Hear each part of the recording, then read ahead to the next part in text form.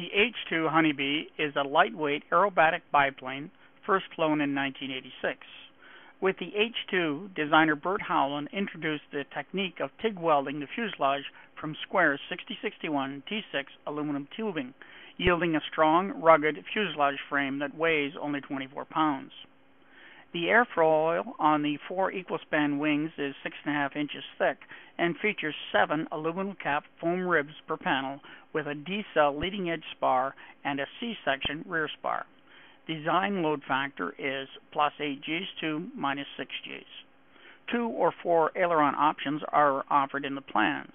With the 4 aileron option, an engine of at least 65 horsepower, and an inverted fuel system, the H-2 is suitable for competition aerobatics up to the IAC intermediate level.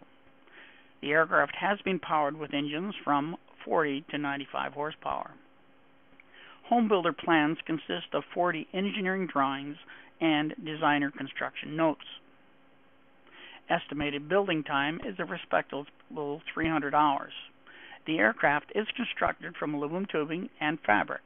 Access to a TIG welder is necessary to build this aircraft. Builder assistance is available and a newsletter is in the works. While this is a plans-built design, Classic Aero Enterprises is working on making partial kits available through cooperating aircraft supply companies. For hundreds and hundreds of web video interviews on ultralight and Lightsport aircraft, visit www.lightsportaircraft.ca or www.lightsportaircraftpilot.com.